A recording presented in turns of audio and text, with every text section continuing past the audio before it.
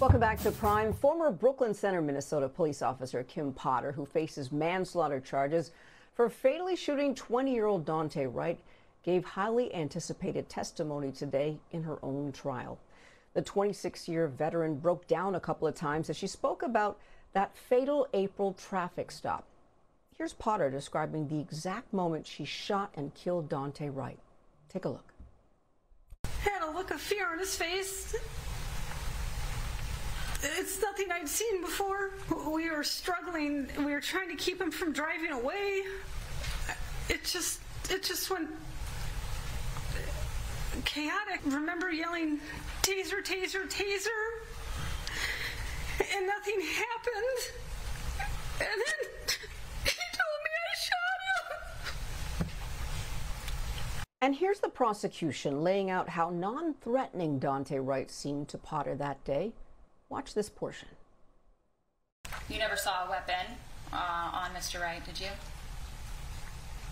No. Never saw a gun? No. He never threw a punch, right? No. Never kicked anyone?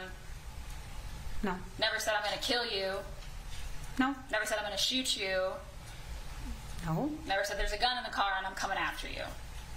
No. Okay. Potter has pleaded not guilty to all charges, and closing arguments begin on Monday. Joining me now for trial analysis is the chairwoman of the Rainbow Push Coalition and former president of the National Bar Association, C.K. Hoffler. Good to see you tonight, C.K. All right, let me hear it. What do you think about Potter's testimony today? Do you think her crying will work in her favor in front of the jurors? Well, Laverne, whenever a defendant takes a stand, it's always like playing Russian roulette. I think that her crying was pretty persuasive, and she cried when she was being put on the stand by her lawyer, of course, during her direct examination.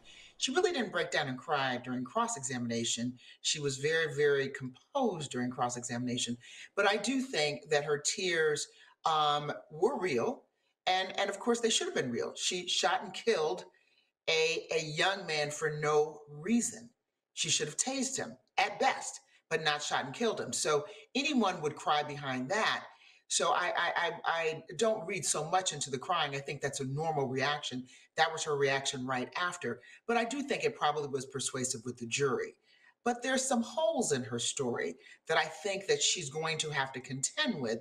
And I think the cross-examination was pretty impactful insofar as it pointed out some of the holes. But of course, when you see a police officer take the stand and cry and express a sense of remorse, I think jurors are impacted by that. So they're going to have to weigh the crying, the tears, and her sense of remorse with whether or not she carried out her duty as a 26-year veteran on that day. And even though she didn't intend to kill Daunte Wright, the argument can be made that she was careless and that she was reckless. And that is what this case is about.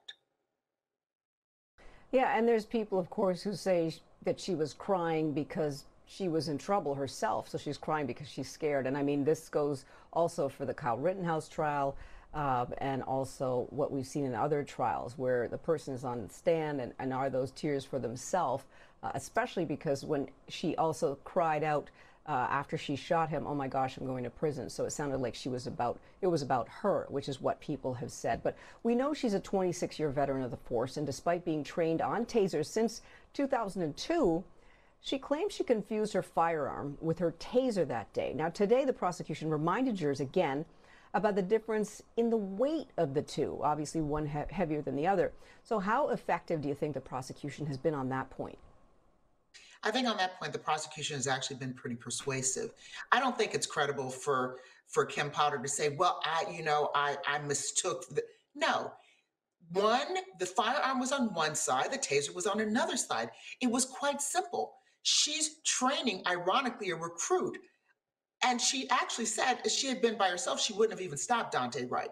So I don't think that she's credible on that issue. The question is going to be, is that lack of credibility enough to carry the day and for the prosecution to prove beyond a reasonable doubt that she should be convicted of first and second degree manslaughter? That's going to be the question. I think there are holes in her story, that whether she saw, Officer Johnson on the other side of the car. I think there's some after the fact stories that have been made up a little bit here that are convenient.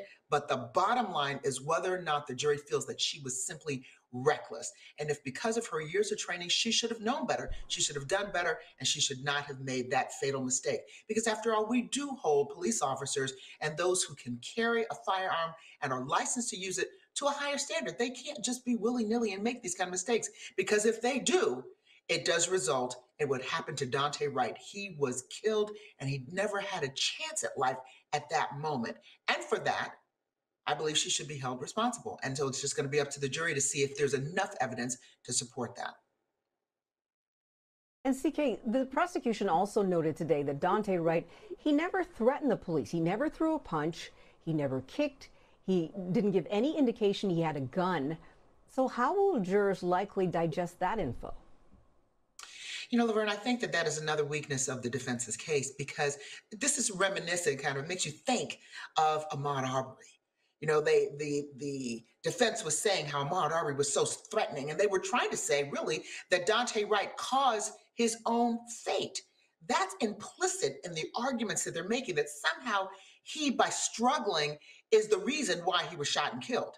And I think that that is a very risky position for them to take, and I don't think they have credibility on that issue. Daunte was not being, and actually everyone's that testified about that, that was there, said he was not threatening at all. He was compliant. He was respectful. We can see that and we can hear that in the videotape. So I think that that is a weakness in the defense case, and I think this prosecution scored points on that very issue. So what do you expect to see on Monday in the closing arguments? I think in the closing arguments, the prosecution is going to come out and point out the inconsistencies and what, quite frankly, doesn't make sense. They're going to place a lot of information and heighten the intensity of her duty. 26 years, trained, she should have known better. The confidence that we place in police, the fact that she had a license to kill, if you will, and how important it is for officers to understand the difference between a taser and a gun, and how she should have known better, and how it is inexcusable and she should be held accountable. That's what the prosecution is going to do. The defense, on the other hand, is going to say, look, she made a mistake. She's so sorry. It was an accident. You can tell she was filled with a lot of grief right there on the scene, and she didn't intend to kill him. But it's not a question of whether she intended to kill him. It's a question of whether she was reckless. And they're going to submit, just as her expert laid out, that she did everything right, that she was not reckless. She had a really good expert, I must say. And it's going to be, who do the jurors believe? Do they believe the prosecutor's expert? Do they believe the defense expert in terms of use of force? So that's going to be what we expect to see. We should expect a lot of passion on both sides. We should expect that the defense is going to bring home, we saw her, you witnessed her, she was crying at the scene, she was crying in the courtroom, she didn't mean it to happen, she wasn't reckless, she was following the rules, she just simply made a mistake. And you're going to see a lot of passion from the prosecution saying, absolutely not the case. This kind of mistake is not permissible. If it was a mistake, it was carelessness and it was recklessness, and we can ill afford for the police to do this, because then they will continue to kill young men and young women, or men and women who should not be killed under these circumstances. Yeah, we shall see and find out what the jury decides and how long it'll take them. CK Hoffler, thank you so much for joining us tonight. We appreciate it.